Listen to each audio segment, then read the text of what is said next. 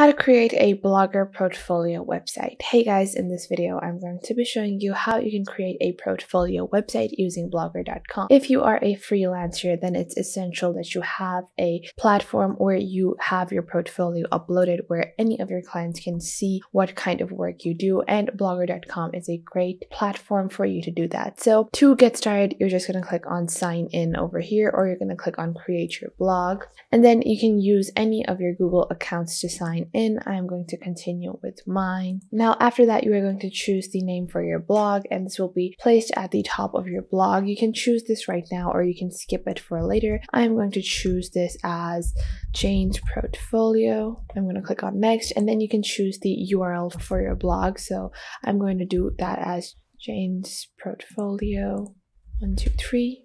So Jane's Portfolio 1 is available, so I'm going to continue with that. After that, I am going to confirm my display name. So I want my name to be Jane, and I'm going to click on finish. Now, after that, you are going to be on your basic blog. And although blogger.com is basically a platform for you to create blogs, you can easily display your blogs as a general freelancer, and you can update your content and display your content to potential clients via this platform and still have your portfolio in the same place. So after that, you can see that you can create a new post. You have your posts. On the left, you have your statuses, comments, earnings, pages, layout, themes, settings, and reading lists. So you're going to click on view blog to see what kind of portfolio you basically have. This is a basic, simple blogger.com portfolio or blogger.com blog. What you're going to do is you're going to click on theme over here at the left, and then you're going to click on customize. So over here, you're actually going to start doing the basic footwork of designing your own welcome page. Now, first off, you're going to view your background image. I find this image to be decent enough, but you can change the basic color scheme of your website as well. So after that, you're going to click on advanced over here, where you're going to change your page text. So if you want to change any of that, you can do that from here. And then you have your basic gadgets where you can add a about me section. Now, if you were to click on advanced over here, and if you wanted to add more theme colors, if you want a cohesive profile, you can add a couple of different colors as well. And then when you're changing your text, you need to be aware that it's going to apply to your entire website. So you need to make sure that you are doing something that's going to look cohesive. Now after that, all you're going to do is click on save over here at the bottom right. Then you can go back, and then you can see over here that this is the basic theme we're doing. Obviously, if you scroll down over here, you can find different themes available, and there are a bunch of different options for you to choose from. They're not very different, but they're good enough for you to get started. Now, if we were to start with a different template like this one, we would just click on customize. Then you would change and remove some of these images. And now you would just do a basic and simple theme edit where you're going to change up the colors or the backgrounds. And then you're going to click on save. And then you're just going to go back. And now this is going to be your new website. So if you were to just apply that, it's going to be that. Now after that, you can see over here, you can back up your website, and then you can also restore your website. If you click on settings down below over here, you can even change the language of your blog as well, and also change, if you do explicit work, you can make it a adult only website as well. Now after that, you need to view your different pages. Now first off, there are no pages currently, but for creating a new page, I'm just going to click on new page over here at the top left, and now a new page is going to be created on my blog.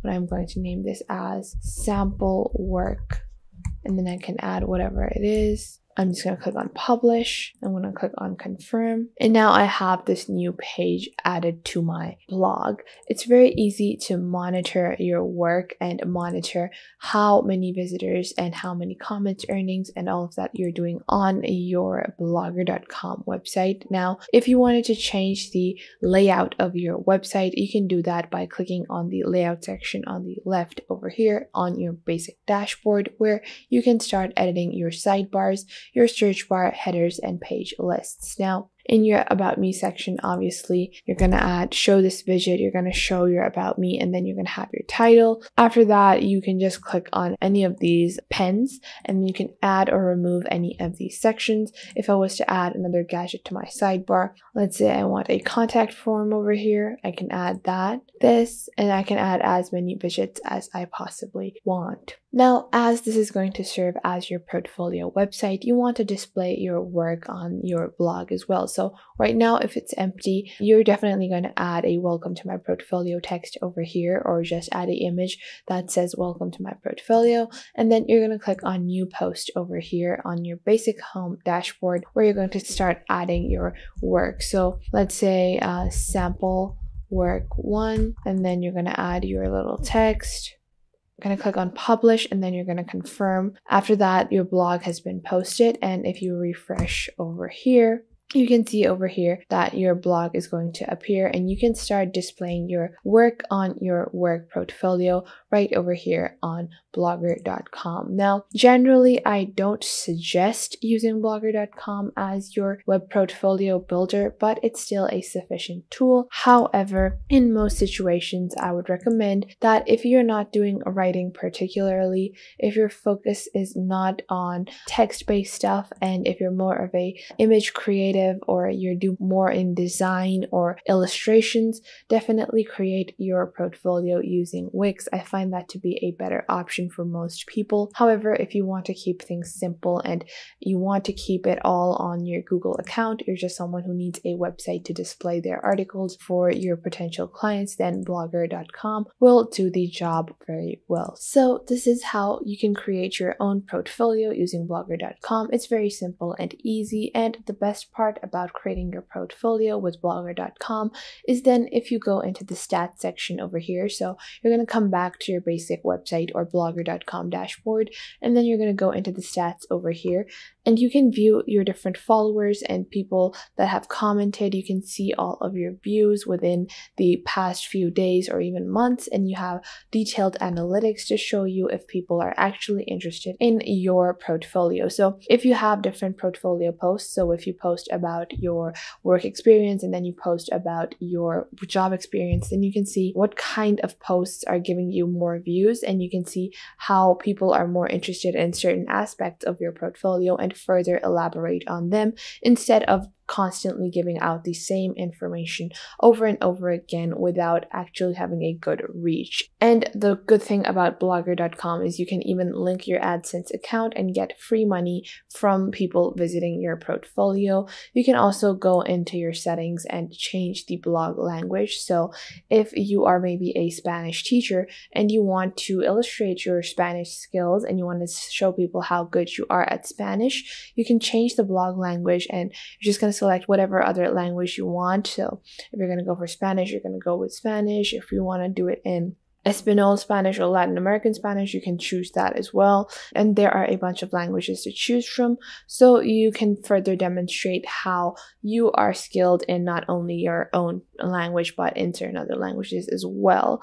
And after that, you can see that if you go into your basic posts, you can manage your posts and edit them in bulk as well. So you don't have to cut out entire paragraph on your portfolio. You can edit individual sections or articles as you have posted them. So that was it for today. I hope you guys found this video helpful and you're now able to create your own portfolio using blogger.com. Make sure to hit that like button and subscribe to the YouTube channel, and I will catch you guys in the next video.